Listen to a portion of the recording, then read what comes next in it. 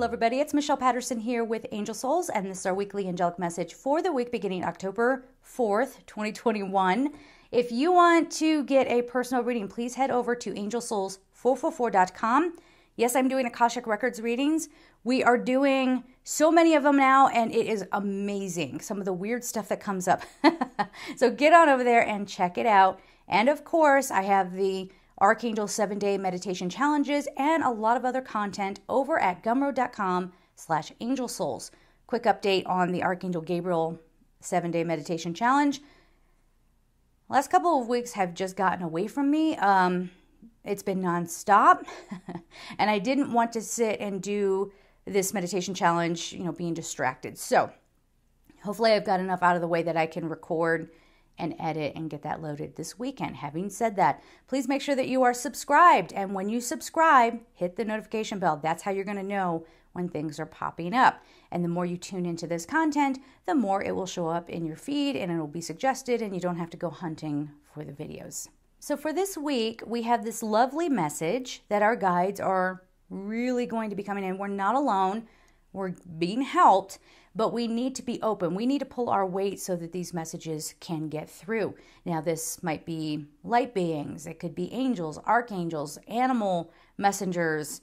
If you guys follow me on my social media platforms, I came across a lynx on my hike, a lynx, and that was just amazing. And of course, I went and looked up what the symbolism is around that, and I was like, yeah, that seems pretty accurate. But it was amazing. Once I was out of the situation, then it was amazing.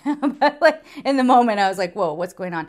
But be aware of that. Now, this isn't so that you feel special or so that this is entertainment. No, we can't be treating our spiritual selves like that. We're on a path of remembering. And the more responsible we are with ourselves and with others, and we're doing the work is not sunshine and rainbows, people, okay? No, it can be tough. You might feel down. That's why it is absolutely awful and probably a sign of a sociopath. I'm not being hyperbolic when I say probably a sign of a sociopath or maybe a narcissist if they're trying to force positivity on you. It's an act. Watch it. Wake up. Be aware, okay? And people who get defensive about that, it's because they act like that. Or they're defensive about it because they're enablers. And they think it's normal. We're in a society that has normalized that kind of behavior so much that if you step back and say, hey, something's up here. Like, why do we think that way? Why do we just turn away when something's going on? Why don't we help our fellow human beings a little bit more in a non-pretentious way? Right? Where you're having to film your good deeds. Why aren't we doing that? Then you're the weirdo because you're speaking up, right? So those are all the things that we need to be made aware of about ourselves, and being more conscientious about the earth, of course, animals, and, just making sure that we are thinking of others as well as ourselves and getting out of this self-centric dynamic, all right? And that might mean something very simple. If you share walls, people can hear you, okay? Maybe don't stomp across the floor. I'm not stomping. Yeah, well, if you're in an apartment, you shouldn't do the heel-toe kind of walk across your floor, okay? That's going boom, boom, boom, boom for your neighbor. Think about it. I'm not going to tiptoe around my apartment. Well, there you go. There's that self-centric thing. Your life and the way you live your life shouldn't interfere with somebody else's free will. So those are all the things that we are being asked to be more aware of. And when we do this, take that precious moment when you are first waking up in the morning to just breathe, allow light in, and wait and see which one of your messengers, which one of your guides or angels wants to come in and let you know something. And do not twist the message. Don't just twist it so that it sounds like something romantic. I have to tell you, this is not the time to be listening to people who want to pull you down the path of like the ever romantic story, or that there's some soul contract or something. Just be careful. Just be careful. So many of those types of readings get people stuck. It gets people stuck in a very, very awful situation. So let's get some cards here. I'm going to use the Moonology deck, and then I have this crystal deck here, which I don't use on camera. I love this deck, but I don't use it on camera because all you can see is the crystal. You can't see the word. But that's fine. I think you get the idea, right? What do we have here? First card out. Bring love into the situation. New moon in Aquarius. So again, be kinder to one another. And if you do feel like you're getting into a space, this is the other thing where we have a distorted sense of self-love. It becomes very ego-centered because, I don't know, there's like this desperation, okay, to get with somebody because of how it makes you look. That is not me overstating that. That is not hyperbolic. There are people out there who think that there's something wrong with you if you are single, or they're staying in a bad relationship, or you know what I'm saying? Like, we have to start getting better at understanding what real love is. Real love is not somebody coming up and being charming. Real love is not love bombing. How many times have you been in a relationship and it started out great and then it went bad? Or how many people come in because they feel a spark, but that spark is really pain. It's really pain. It's a pain that is deeply embedded in you that you're just used to. And so whoever comes along and maybe they seem dangerous or interesting or we have a soulmate connection, it's pain. No, it's not. It's love. No, it's a charge. I was telling somebody this. Use this as a test. In your own mind. Let me just put the deck down over here. Use this as a test in your own mind. If you were with someone and you were out in public and let's say you tripped and fell flat on your face, take a moment to really think about what your partner would do. Now, would your partner first run and make sure you're all right? And if you two have a similar sense of humor, do you laugh it off together? Or does your partner try to hurry up and scoop you up and they're looking around to see who saw that because they're more embarrassed than you are? Because they see you as a mere accessory to their life. Do you feel like you have to go through life looking a certain way because you may lose your partner? That's not love. And unfortunately, that's a dynamic that a lot of people are in.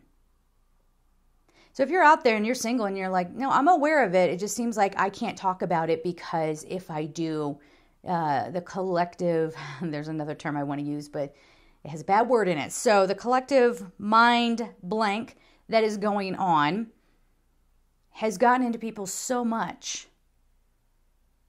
that we just go along with that story. We just go along with that dynamic and say, no, that's just how it is.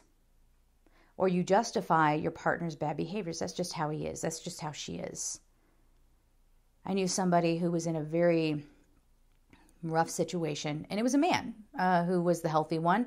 And, well, he was like the one that was kind of getting pulled in by the woman.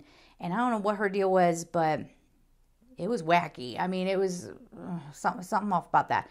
But he would say all the time, you know, I realize that she's toxic and I realize she has these traits, but I just know that it's based in pain. And if I can help another human being not feel pain just by being there, I don't mind putting up with her. That is something that especially empathic or highly sensitive people need to start waking up to. Everybody is responsible for their own healing.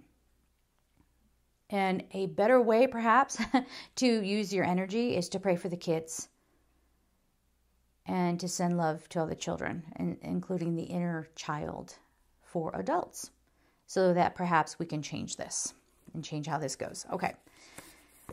Then we have balanced spirituality and practicality, full moon in Pisces. So again, this idea of just doing spirituality because it's entertaining for you, or it's like treating it like it's stress relief. Really, this is where mainstream is, I feel. So most people are like, okay, well, I'll meditate because it'll make me more productive in my job.